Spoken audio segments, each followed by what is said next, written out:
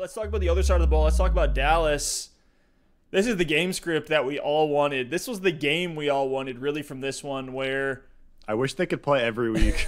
play the Falcons every single week, Falcons versus Cowboys. But Dak Prescott and Matt Ryan were both top 12 in terms of pass attempts, and we saw a ton of plays in this game. Atlanta went up 29-10 early. Dak took the comeback trail into his own hands. If you're you have Zeke, you're probably a little disappointed because Dak had 3 rushing touchdowns in this game. But what we've been preaching all offseason long is that Lamb, Cooper, and Gallup can all be productive in this offense. I know Gallup's kind of been the odd man out lately. He really has been relegated. Just like I thought, where Ceedee Lamb's going to get a bunch of the underneath stuff, get the screens, get stuff near the line of scrimmage. Gallup's going to be a pure deep threat. So he's going to be a little bit more boom bust. I think we're seeing that a little bit more than we hoped. But every week it feels like there is, whether it's a phantom PI call, but Ceedee Lamb, Alex, you took shots on him in a lot of leagues. I know you did. You got to be feeling happy about 17.5 fantasy points, over 100 yards in this game. Feeling good about it. But Gallup, you're absolutely right. He's the odd man out, and I think he's kind of the boom or bust deep threat in this offense. He's the guy they either want to get it in his hands at the line of scrimmage and let him make plays, or they want to just take shots deep down the field. He had 5 targets in this game, but Gallup right now feels like a player where if he's not getting the long touchdown or any touchdown, then you're kind of worried about him.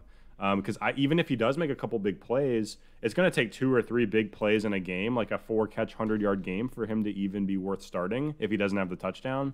So I'm a little worried about Michael Gallup. Still a flex play for now. I wouldn't, go selling him on the cheap just Better yet. days are ahead. Amari Cooper, solid game, 6 for 100. To me, the 2 big storylines in this one are Ceedee Lamb, 6 catches for 106 yards on 9 targets. Actually dropped a touchdown that was a bit of an underthrow by Dak as well, so that game could have been much bigger. Ceedee Lamb's on the field a ton for this Dallas Cowboys offense. They're running 3 wide receiver sets seemingly every single play. So Lamb, if you have him, I've started him 2 weeks in a row, and he's been great for me. He's a flex play. He's a flex play with more upside if he breaks a big play for a touchdown or scores. And the other storyline for Dallas, Stef, is Dalton Schultz.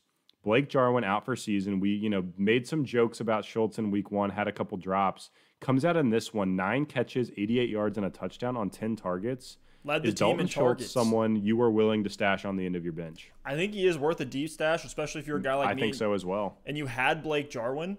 Like, I was plugging in Logan Thomas last week. I might look at Dalton Schultz as another, just based on the situation. I don't know a ton about the guy's talent. I wasn't in love with his talent based off of his first game when he came in for Jarwin. But, he led the team with 10 targets, 21 fantasy points. He's at least worth considering. Stash him on the end of your bench if you are in a tight end desperation situation.